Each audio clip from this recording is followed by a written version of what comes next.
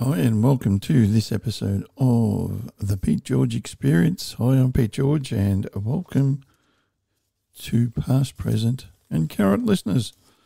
Today's episode will cover a few things, this mainly being about nuclear power and our energy minister and how he's wrong in the way he carries on. Spencer Lenoux and his suspension for racial slur, and I'll give you a little bit of a summary of what I thought about the Gold Coast Suns on Saturday, and we'll have a look at the round one fixture. So let's get stuck in. So one of the things I'd like to state from the outset is that there's links in this episode and you can go and have a look at those about what I'm just about to talk about, and that's nuclear energy in Australia. Now, I believe that we should have it, and it should be just part of the whole mix. It's clean, it's efficient. If I can get a link into a video where MIT in Boston has a nuclear reactor in the middle of the city, and where they actually walk through just in normal clothing. Yes, they take some precautions, but they actually get more radioactive particles on them outside in normal life than they do inside the reactor. So that's a little bit there. So there's a lot of fear-mongering going on, and this all stems back to the 70s here in Australia. And then the big problem that we have here is that it is illegal for any organisation to quote, discuss or have any part to do with nuclear energy in Australia. Now, this was brought about in 1997, 98, I think. The legislation's there, it stated 1998, and by John Howard when he was in power, and it was to appease, I think it was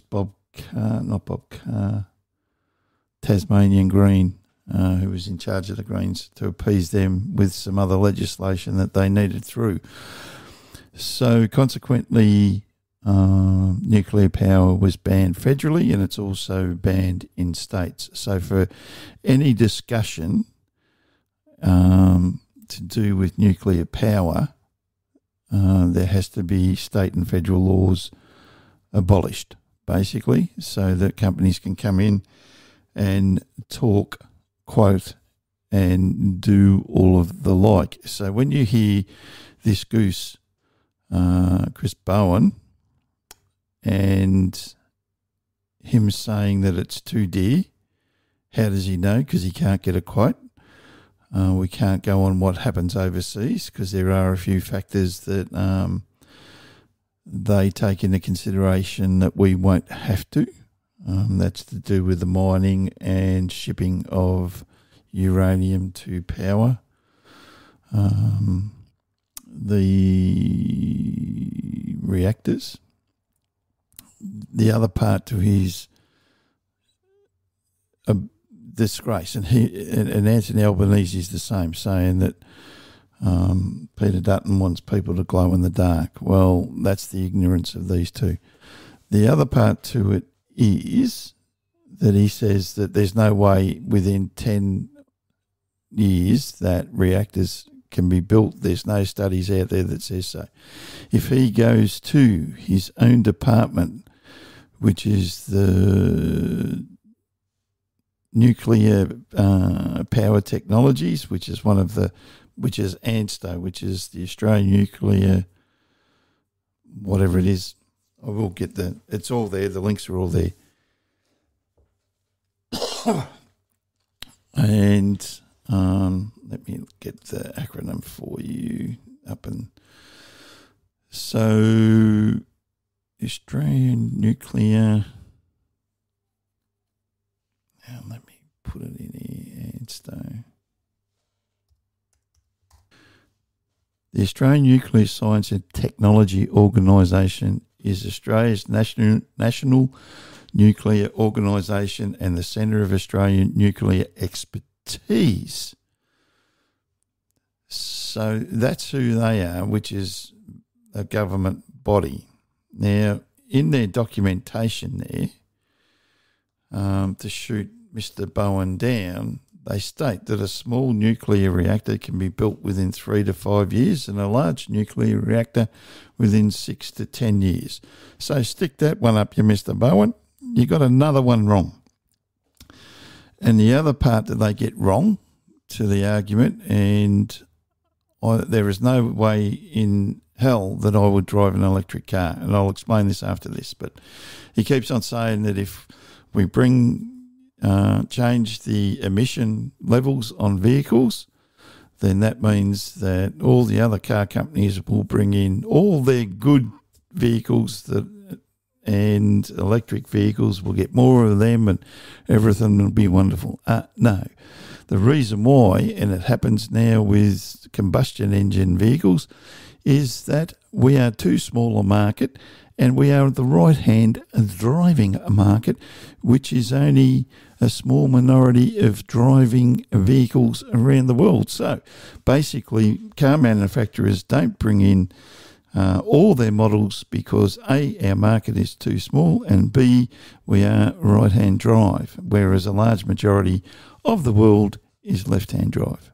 So that shoots down his other argument.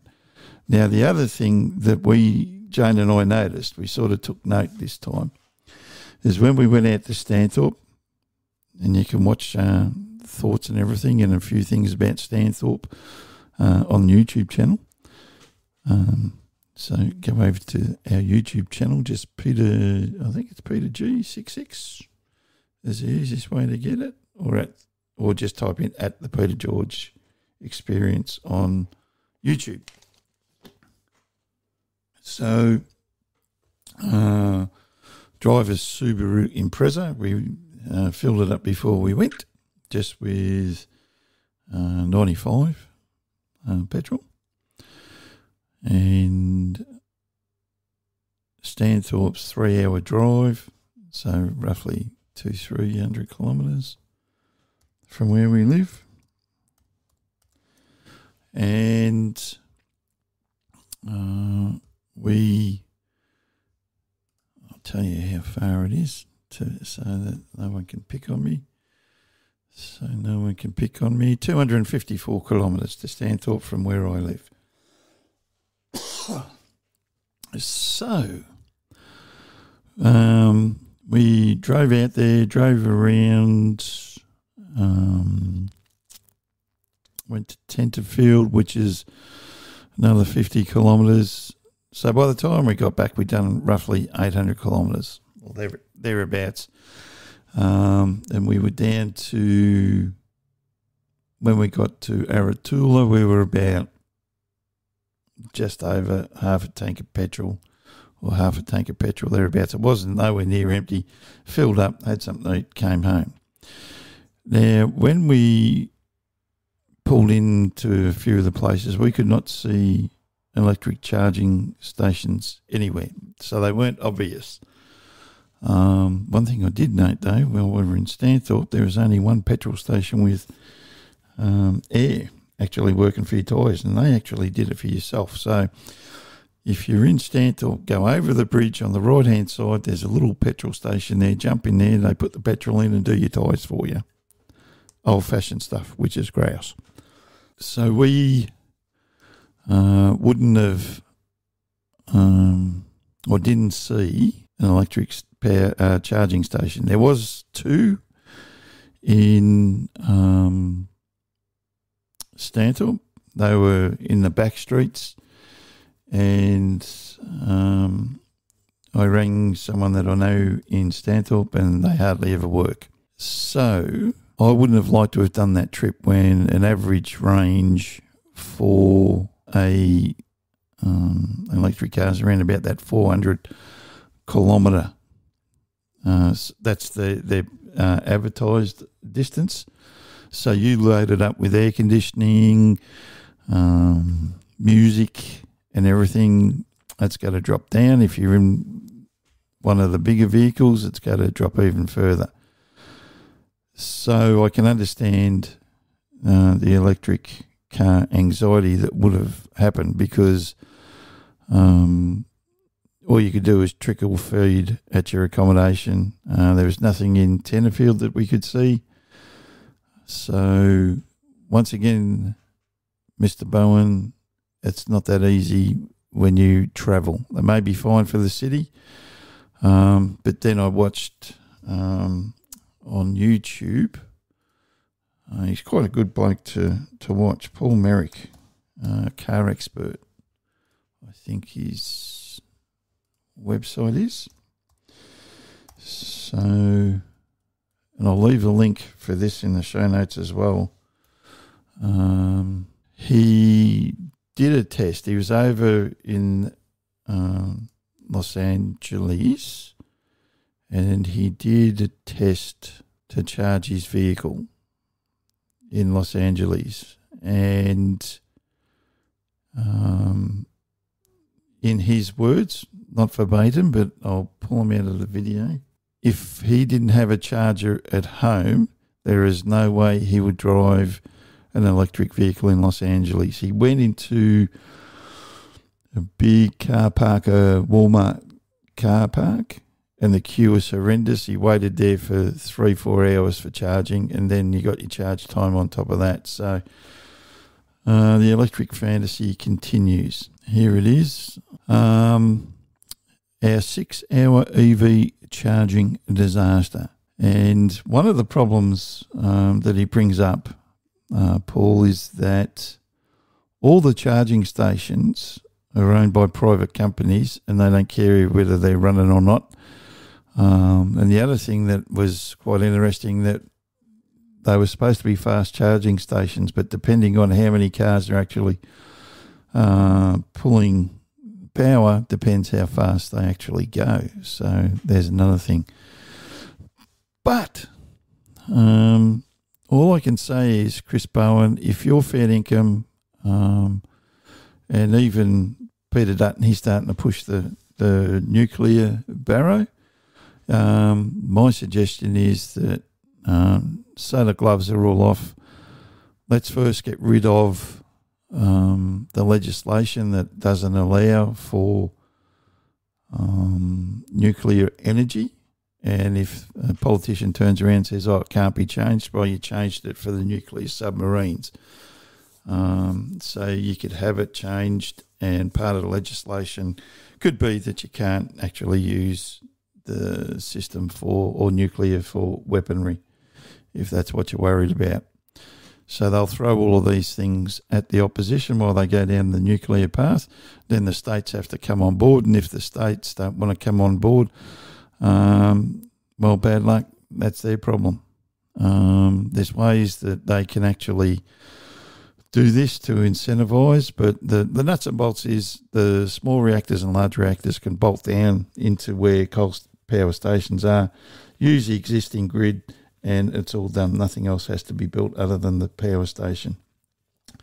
And if people think that we don't have nuclear power here in Australia, we do. Leaky Heights. They do medical grade, and it's quite a big reactor, and it's in the burbs. So there we go.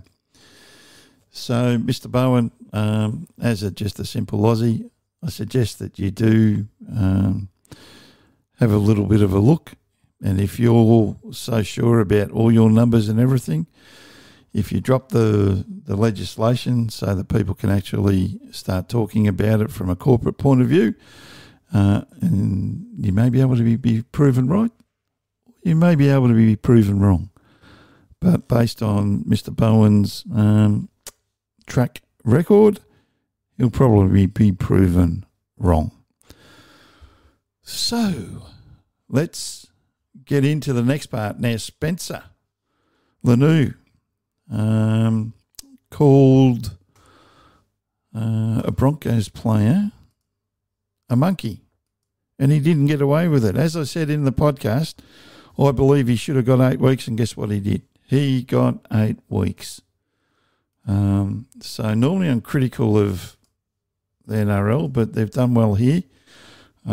Spencer's excuse was that he didn't know that it was a racial comment. Well, mate, I would say 90% of the population would know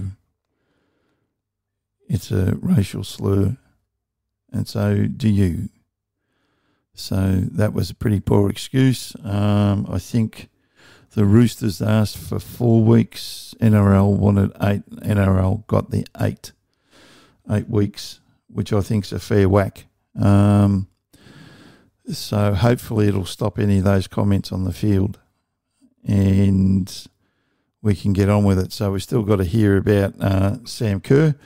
That's still a court case. And the p-heart of an individual, Craig Foster, who said that, yeah, they should look at stripping the captaincy, and went down a logical path about what should happen with Sam Kerr if she's proven to be found guilty, backed it all up and said, no, I'm sorry, I didn't mean to say that, like the lefty, weak individual he is.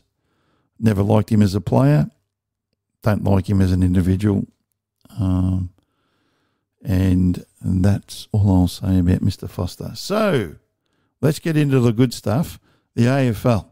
So Jade and I went and saw Gold Coast versus Richmond, and did Gold Coast smash them in the first half.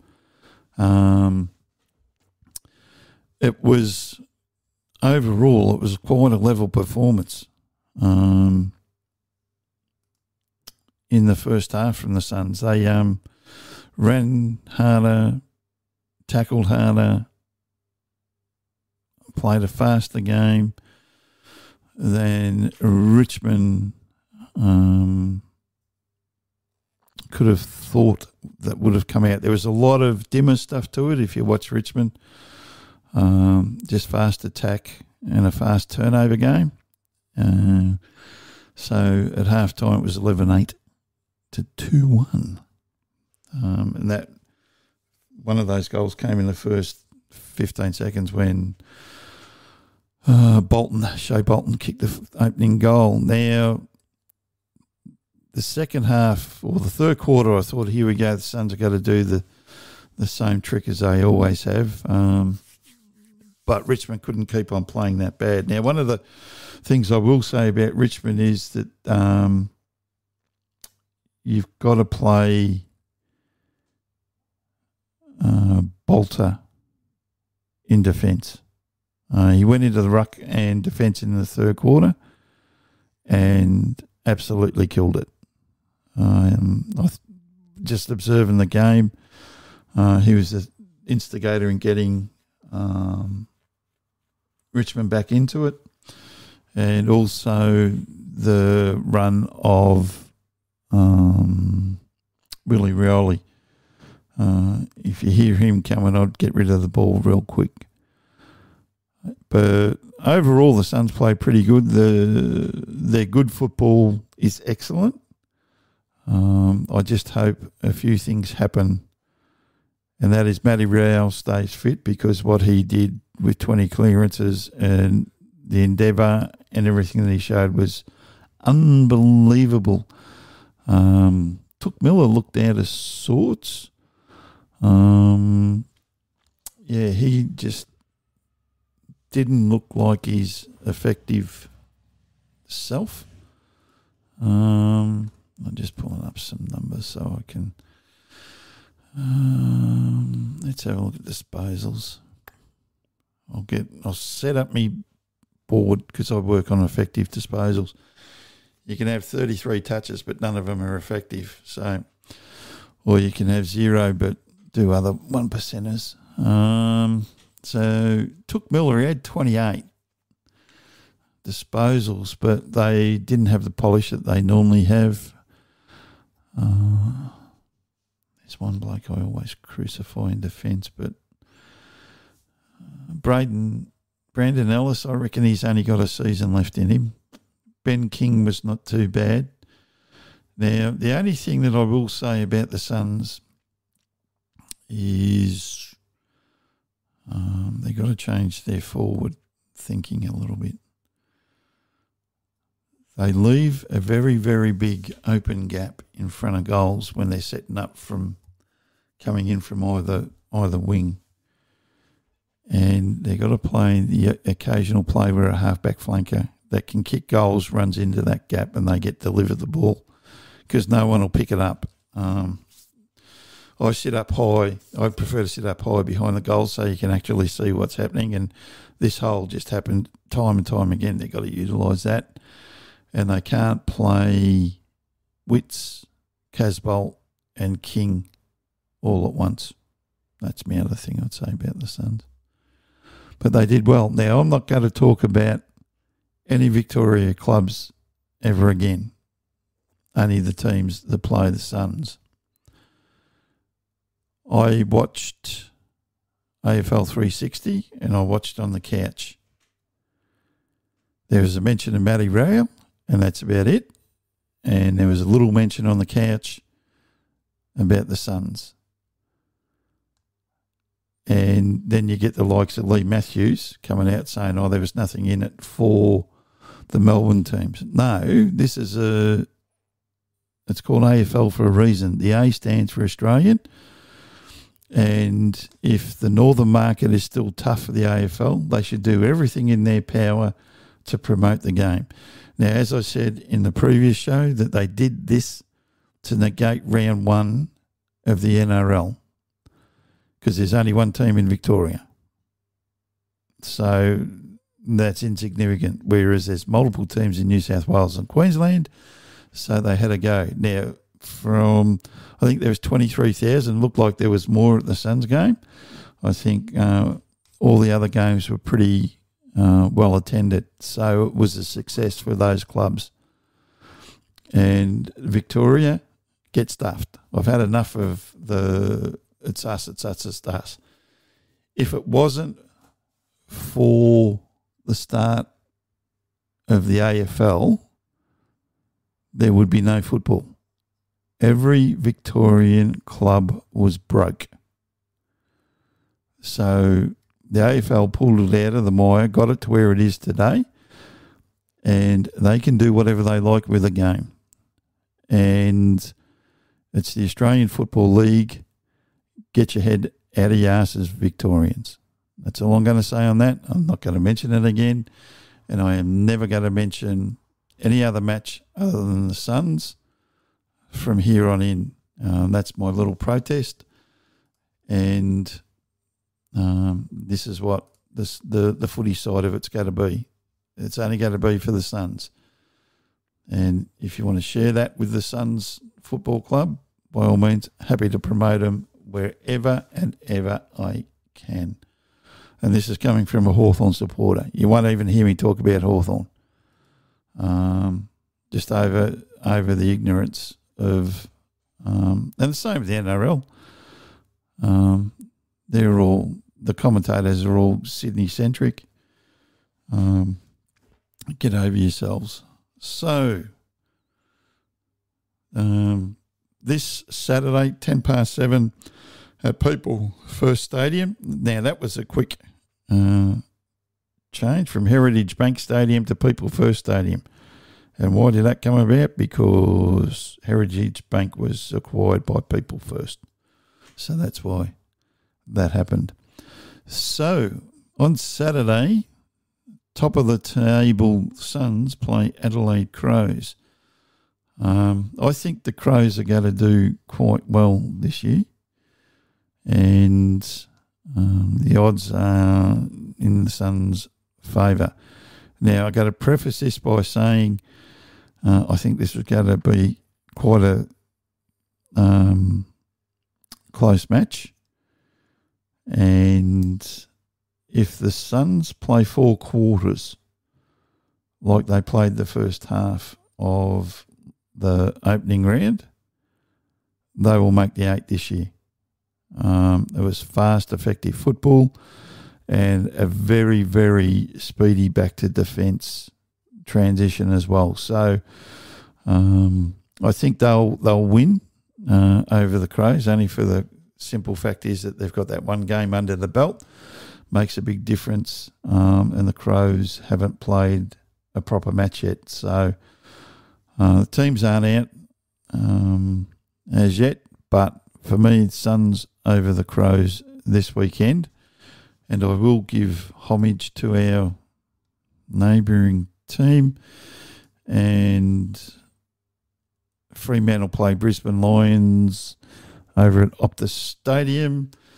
The Lions have to be devastated after being 42 points up or whatever it was and getting rolled by a point.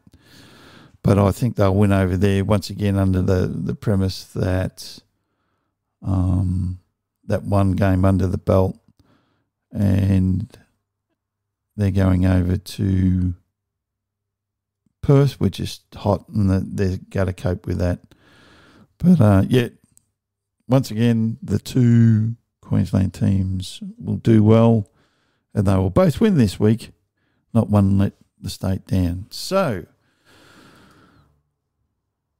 that's a wrap for this week's episode. If you've got anything to say, leave comments. Don't be stupid about them with the nuclear.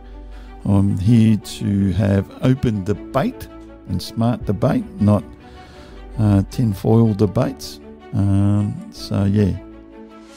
So that's a wrap for episode 19 of the Pete George Experience.